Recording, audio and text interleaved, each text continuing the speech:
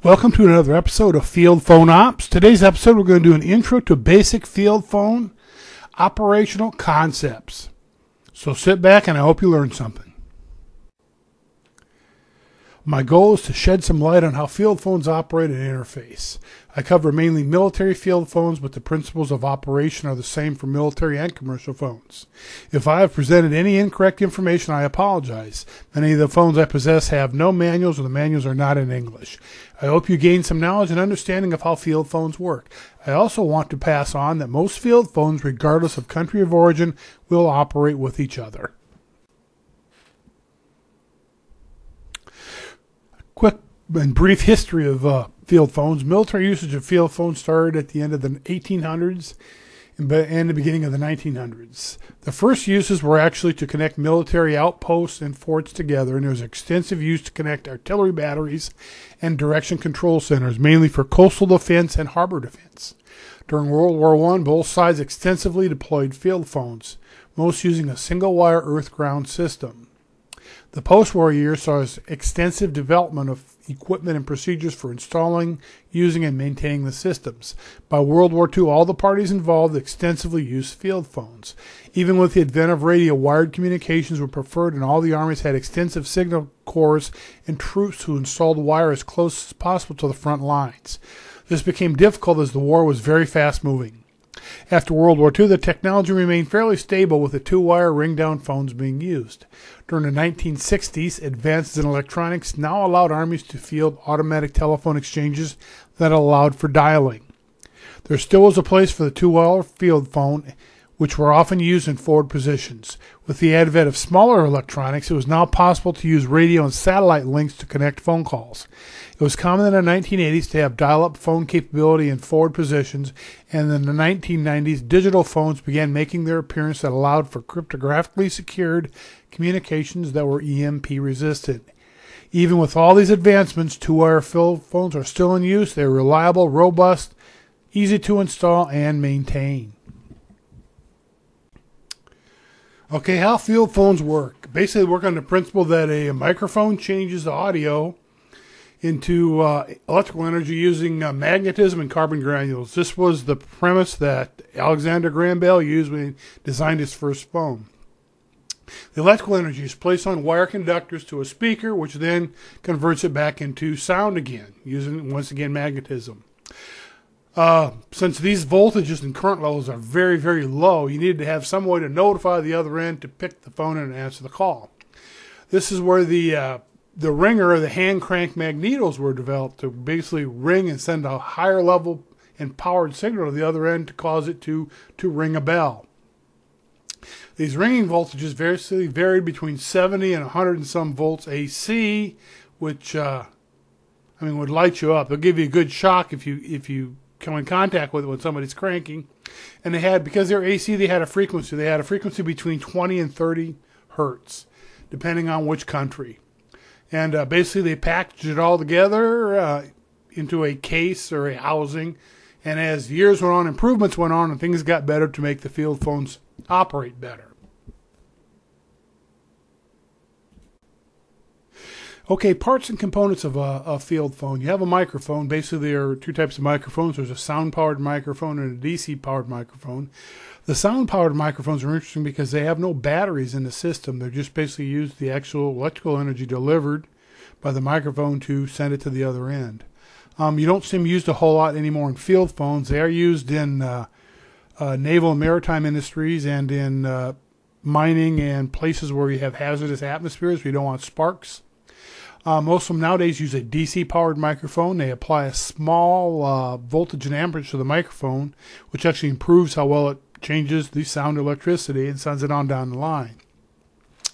Then on the other end of the handset, you have your speaker, which changes that energy into sound again. Most field phones have a handset. A lot of them have jacks or plugs. You can add an extra handset or headphone or something so someone else can actually listen in or participate in the phone call.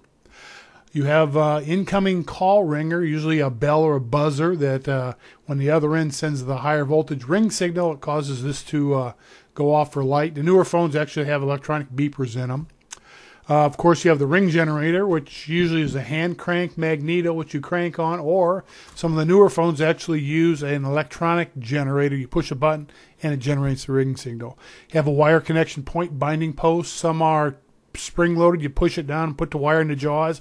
Other ones you have to unscrew and either push the wire through the hole in the side of the terminal, tighten it up, or actually wrap the wire around the terminal. Then that all ends in a case or housing. A lot of them use metal. A lot of the European ones use Bakelite because it was available. And as the phones went forward, you had internal components to do filtering and line balancing, which just helps the phone work better. So this is basically all wrapped together into your field phone. Okay, now we're going to talk about modes of operation. This seems to be the most questions that I get asked and can be the most confusing thing. There's basically 3 different modes of operation. There's a local battery mode. The field is actually, or the phone is actually powered from local batteries, either internally or externally. These batteries basically power the microphone. In later models, they provide power to some of the indicators and buzzers and lights and transistor amplifiers in some of them. And most of the phones, when you set for local battery, you're setting it to operate as a point-to-point phone. That means you're talking to another phone at the distant end, or possibly a manual switchboard. And there's a little switch or screw on there that you can turn the switch to switch between the different modes. That's local battery mode of operation. The next mode of operation is the common battery mode, sometimes called CB or CBS. The field phone receives its operating power from the switchboard or telephone exchange it's connected to. This basically means you don't have to have batteries in the phone. You pick the phone up, it signals the switch and says, hey, I'm off hook, and gets power to operate. The switchboard operator then sees the little indication that you're off hook and answers and processes your call manually. Now, some of the phones have an additional common battery mode, or CBS it's called, which means you pick the phone up and you still use it like you normally would, except you have to squeeze the handset push to talk to make it work. Basically, common battery is how your home phone operates. There are also some of them that, in more advanced ones, you pick the phone up and it'll send you dial tone for some of the field phones that have dialing units built into it. One thing to remember is common battery will not work in point-to-point phones. What I mean, if you have 2 field phones connected together and you want to talk to each other, you can't run them in common battery. You have to run them in local battery mode. And you have to have a switchboard or an exchange will still send you a ring signal. So say you're running in common battery and you're connected to the switchboard. In order for the switchboard to call you and let you know you have an incoming phone call, they still have to send you a ringing voltage from the phone. So that's just how it operates. And that's his common battery mode. Okay, now we'll connect the phones together. Basically, the wiring connections to make 2 field phones work together. Basically, the wiring they used, actually solid bare wire to start with. And this was, if you see the old pictures of the telephone poles that have the cross members and have, all the wires strung out on insulators. That's the first way they ran them. Then they ran to, of course, a solid insulated, went to a stranded wire. Then when they discovered you needed to have 2 pairs or 2 wires a pair to make the field phones operate, they did a simple twist to hold the 2 wires together. They then also discovered that this twisted pair also reduced crosstalk between the different phone lines if you had several of them. They went with a solid twisted pair. Then they went to multi-pair cables that were either aerial or buried underground.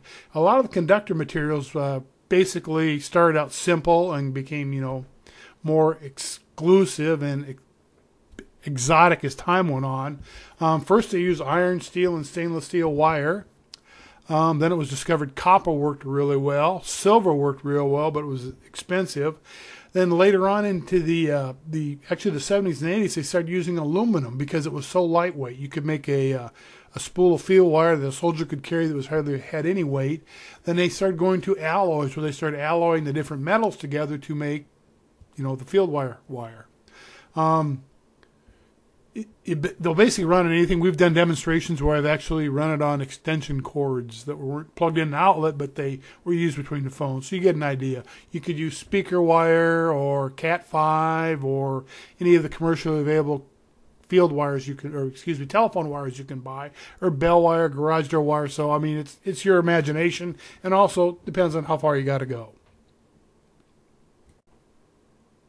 Okay, now let's talk about hooking multiple field lines together using two-wire field wire. If you look at the top diagram, this is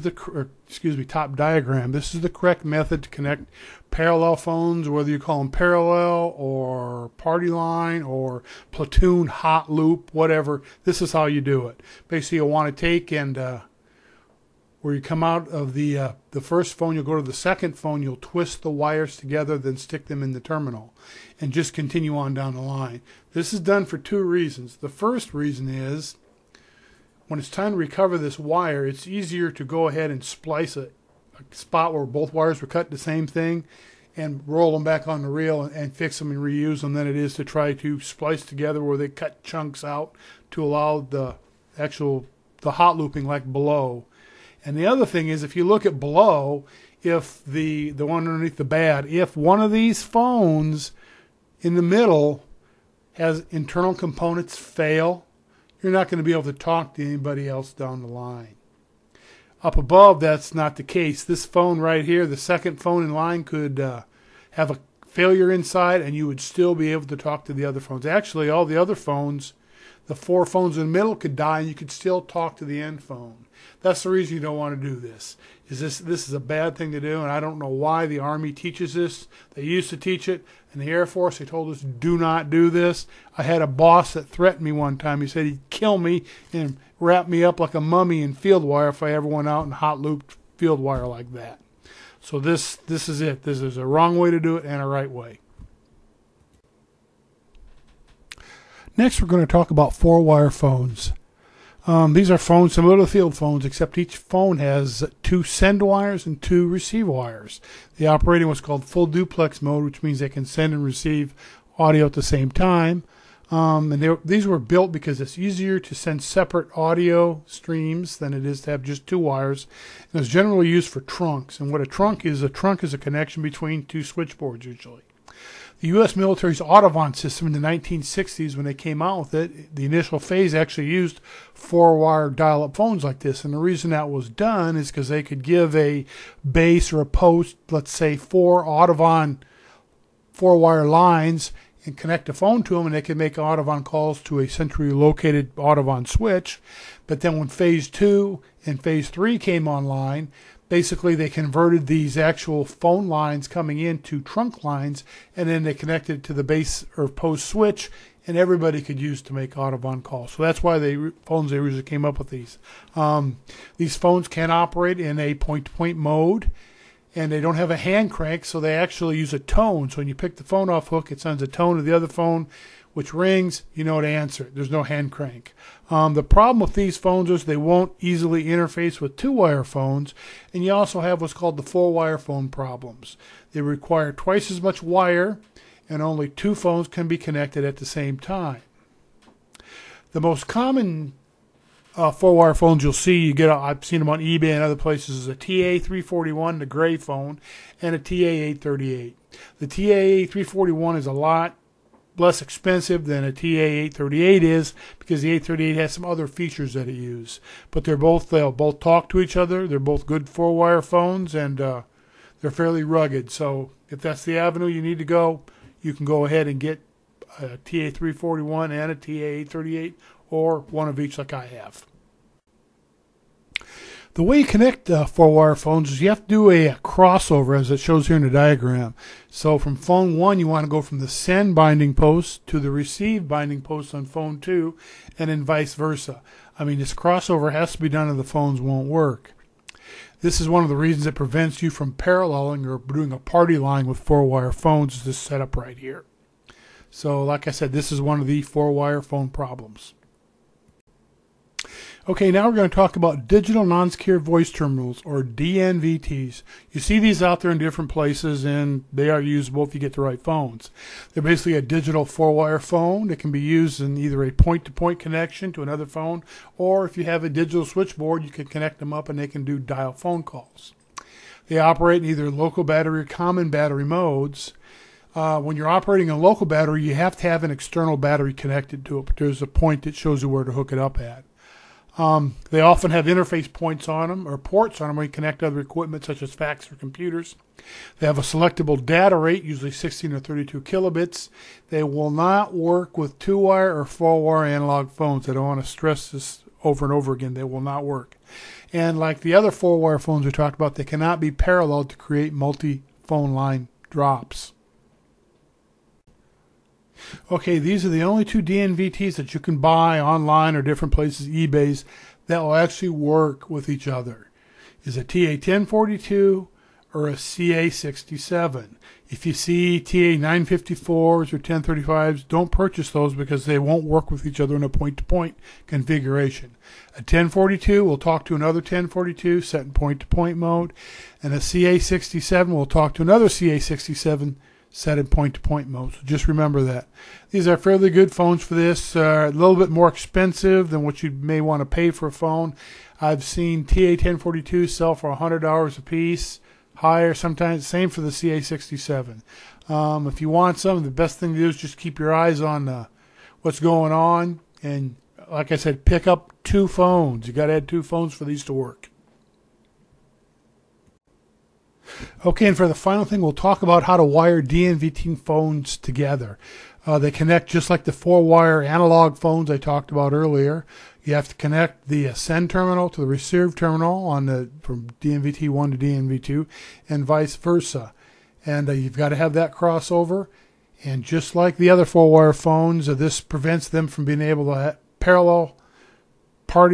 set up parallel phones or party lines with DNVTs. Thank you for watching.